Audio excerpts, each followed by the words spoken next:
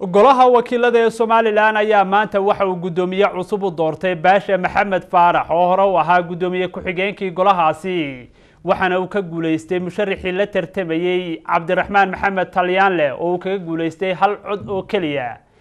wariyaasheeda Xamse Cali Bulbul iyo Cabdiqaadir Codey oo noogu sugnaa aqalka Golaha Wakiilada doorashadaasina nooga qayb galay ayaa warkaran inoo haya Golaha Wakiilada Somaaliland ayaa maanta waxay u doorteen gudoomiyaha cusub ee Golaha Wakiilada inuu noqdo Baasha Maxamed Faarax fadhigii Golaha Wakiilada oo ku bilaabmay jawi aad u sareeyay guux siyaasadeed ayaa waxaa shir gudoominayay gudoomiyaha labaad ee Golaha Wakiilada Cali Yusuf waxaanu madanayaasha halkaasi fadhiya ay ahaayeen 87 mudane ka hor doorashada gudoomiyaha Golaha Wakiilada intaanay dhicin waxa gudoomiye ku-xigeenka koowaad ee Golaha Wakiilada Baasha Maxamed Faarax iska casilay xilkii waxaanu soo fadhiistay gudoomiyihii hore ee Golaha Wakiilada Cabdiraxmaan Maxamed Cirro isagu laftiisu cod ka dhiibanayay gudoomiye Cali Yusuf ayaa mudanayaasha ku wargeliyay in labada musharax ee u tartamaya jagada gudoomiyaha Golaha Wakiilada Somaaliland ay kala yihiin Cabdiraxmaan Maxamed Talyaanle iyo sidoo kale Baasha Maxamed Faarax khudbado kooban oo ay labadaasi soo jeediyeen ayaa waxa kamid ahaa waxaan aad iyo aad idinka codsanay inaad codkiina maanta siisaan waxaan ballan qaadayaa in Golaha Wakiiladu doorkay lahaayeen ay qabsadaan dhexdhexaadnimadaasna waa ballan qaadayaa waxaan idinka codsanayaa codkiina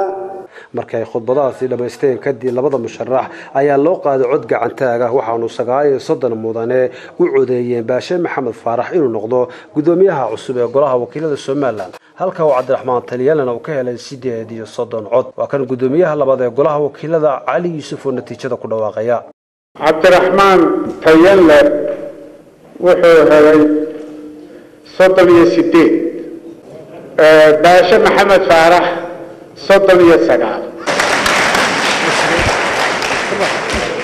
intaas kadib wariye Xamse Cali Bulbul ayaa waxa uu dareenkooda wax ka weydiiyay gudoomiyaha cusub ee Golaha Wakiilada Somaaliland Baasha Maxamed Faarax iyo sidoo kale xildhibaan Cabdiraxmaan Talyaanle oo ah musharrixii la tartamayay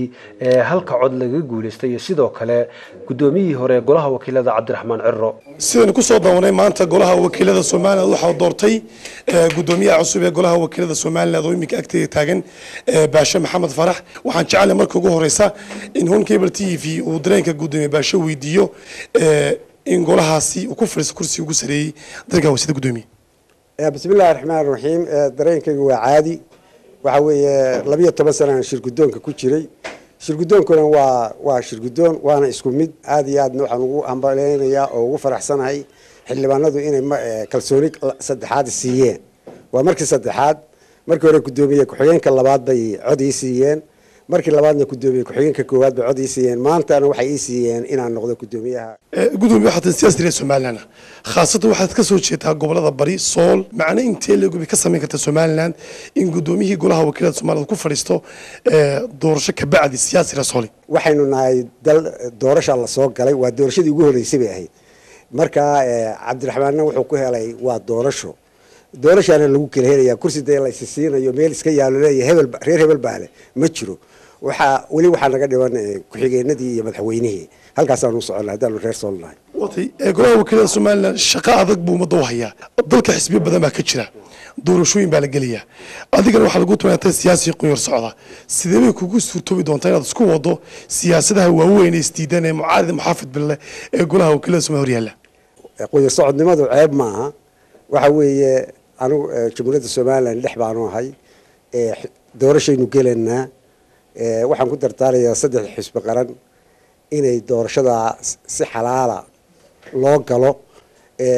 ninkii helana oo waa nin reer Soomaaliland oo muwaadina in la iska rabtaago lala shaqeeyo wax dhibaato ah sida hadda arkayeen oo aynu maalin walba xilka u kala wareejino inay iyagoo kala wareegaan wax u fiina ma jiraan Cabdiraxmaan Maxamed Cabdullaahi gudoomiyaha hore Golaha Wakiilada Soomaaliland maanta gudoomiye cusub la doortay waxaan jecelahay ugu horeyn Cable TV aad la wadaagtay dareenkaaga maanta waxa qabsoomay doorashadii gudoomiyaha cusub ee Golaha Wakiilada Jamhuuriyadda Soomaaliland oo si dimuqraadiya loogu tartamay Golaha Wakiilada codkii lagu kala helay waa arkaysana mid buu ahaa laakiin Soomaaliland dhaqankeedu wuxuu yahay haddii mid lagu kala helay haddii wax ka badan lagu kala helaba in natiijada la aqbalo gudoomiyaha cusub waan ku hambalyeynaa gudoomiyaha la tartamayna midka lagaga helayna isna waxaan leenahay waad isku dayday inaad tartan wanaagsan oo isku dhow aad ku tartanto insha Allah waxaan rajeynayaa gudoomiyaha cusubna inaanu de xisbi u sharaxnayn golaha u sharaxan yahay golahana midnimadiisa isku wado si ay midnimada golahu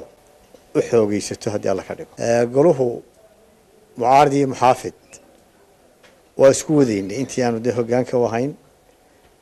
gudoomiyaha cusubna waxaan ka rajeynaynaa in la isku wado oo mucaarad iyo muxaafid ba la isku wado oo xisbigu aanu meeshii aanu noqonin inuu de dominate gareeyo waxaan rajeynayaa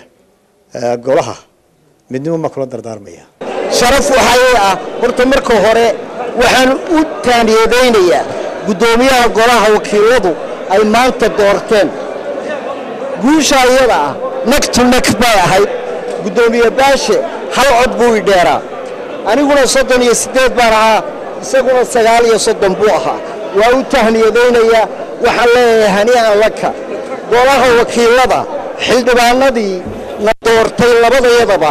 iyana waa ammaanaya dimuqraadiyad bay muujiyeen xilkasnimo muujiyeen golaha dhammaantii aad iyo aad buu u mahadsan yahay